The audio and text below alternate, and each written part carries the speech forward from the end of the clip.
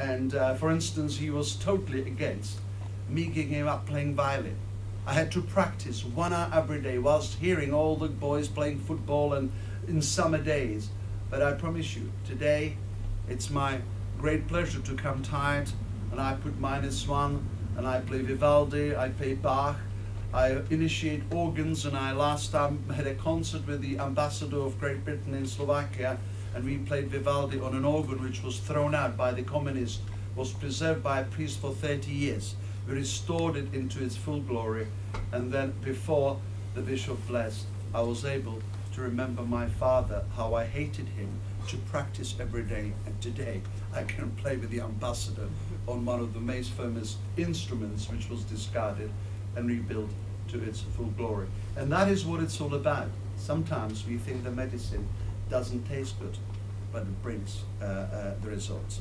Now, of course, you are all winners, and it's been said that I don't think, one of the, Bill Week said, that I don't think winning is the most important thing. I think it's the only thing. And I agree with him. The only thing to go for is to be a winner. I know we say that it is not important to win, but to participate. But believe you me, that statement was made by a loser. It was not made. It was not made by a winner. So today we have the 15 students for the scholarship, the Star Awards, and the Goya Award. As you heard from Gert, it's £15,000 and 7,500 for the runner-up. And as you know, recently there has been a raid in one of the famous museums in Paris where they stole 430 million worth of masterpieces, which included Picasso, Matisse, Modigliani, Lerger, but not Goya. Goya is the only one who has not been stolen. And I guarantee you, the Goya you're going to get tonight will never be able to be taken away from you. Nobody will take away from you the aspiration, the sweat, the anxiety you've had for all these years whilst you've studied. Today really is tribute to the people who made it possible, the university and your parents, and you who took the achievement, you took the advantage of the condition this great institution created for you. And of course, what I would like to tell you is the 6 most important part or ingredients of its success, which is sincerity, personal integrity, humility, courtesy, wisdom, and above all, charity. And you are proving the charity today because you will share the prize with the university. You will share your winning and say thank you to the university by giving them half of your winnings, which is a great thought. It is been devised, the whole Goya had been done by Alistair here, who's worked very hard, and he thought he could retire, but I talked him out of it. We are working on many other schemes. For instance, we are working on the charity called Help for Widows. I was the founder of Help for Heroes, which is for the soldiers which come injured from the wars in Afghanistan, Iraq. But now nobody looks after the widows which are left. So we are starting a charity to also look after widows. Mr. Vice Chancellor, I thank you on behalf of all the parents, of all the students, for creating a wonderful opportunity which allow them to claim the great prizes tonight, because without your help we would have never achieved it. Thank you very much.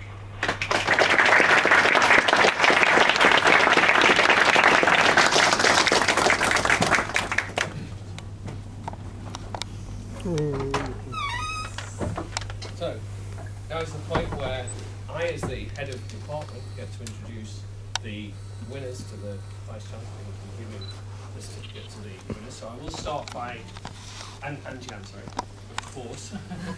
And I will read out the names, first of all, of those scholarship winners. So the Train2game scholarship has been awarded to 15 students.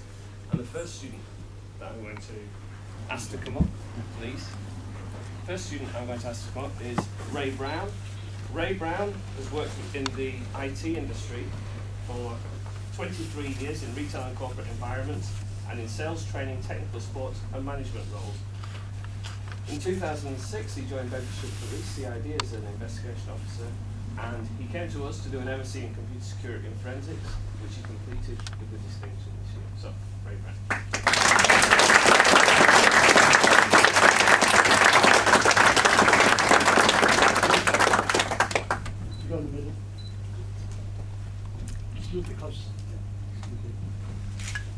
Thank you. Now to one of our first year students, Giles Burgess, who is first year, who's just completed his computer science with honours in computer science in the department. His work's been of a really high standard this year and it's been reflected in his grades. He's shown technical excellence and proactive learning. So,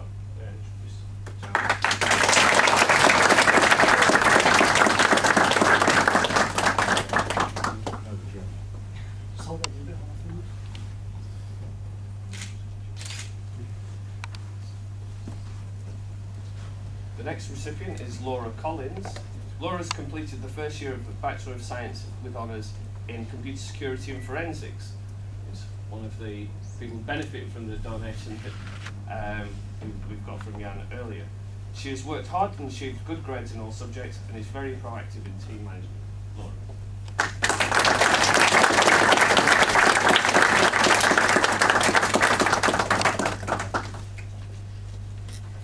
I'll get closer.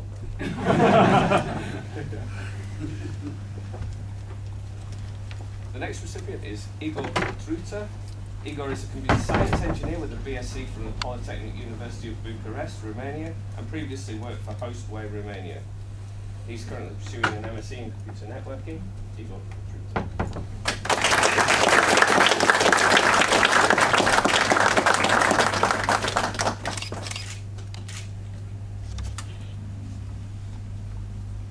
Our next recipient is Terence Cutler. He's completed the second year of his Bachelor of Science with honours in Computer Security and Forensics. He's extremely hardworking and it's been demonstrated in his grades, and all of these have been at grade A or A+.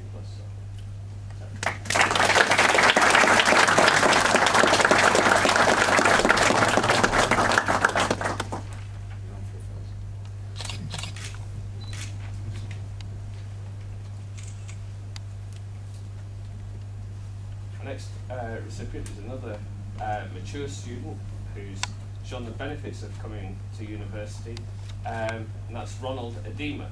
Ronald is a mature student and achieved an upper second class degree in his Bachelor of Science with honours in Computer Security and Forensics. He's worked tirelessly in the department and his work's been consistently of a high standard.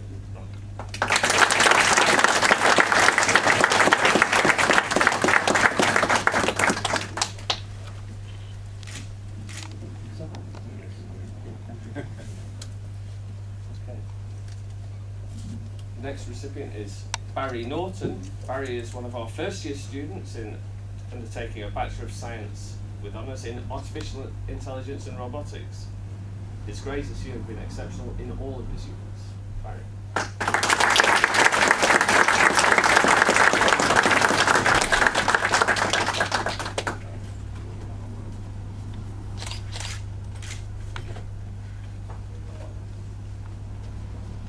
Next recipient is Ayodeji Omatadi.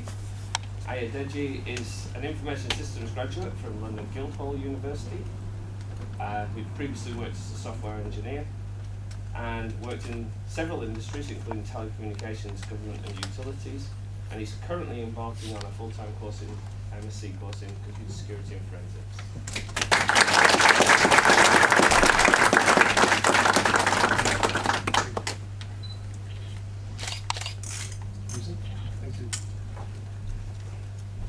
Next is Tiago Enriquez. Tiago has undertaken an MSc by research in the field of digital forensics, again inspired by the laboratory donated by Jan. Tiago is a keen student, has always been ready to help other students and has an inquiring mind. Tiago's enthusiasm is infectious and he's helped drive forward extracurricular study groups. He hopes to undertake a PhD after his MSc.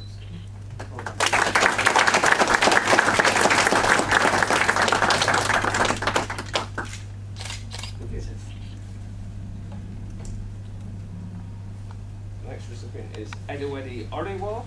Edewedi is an electronic and computer engineering graduate from Nigeria, and she's been studying an MSc in Computer Security and Forensics, which she's just completed with a distinction. She's worked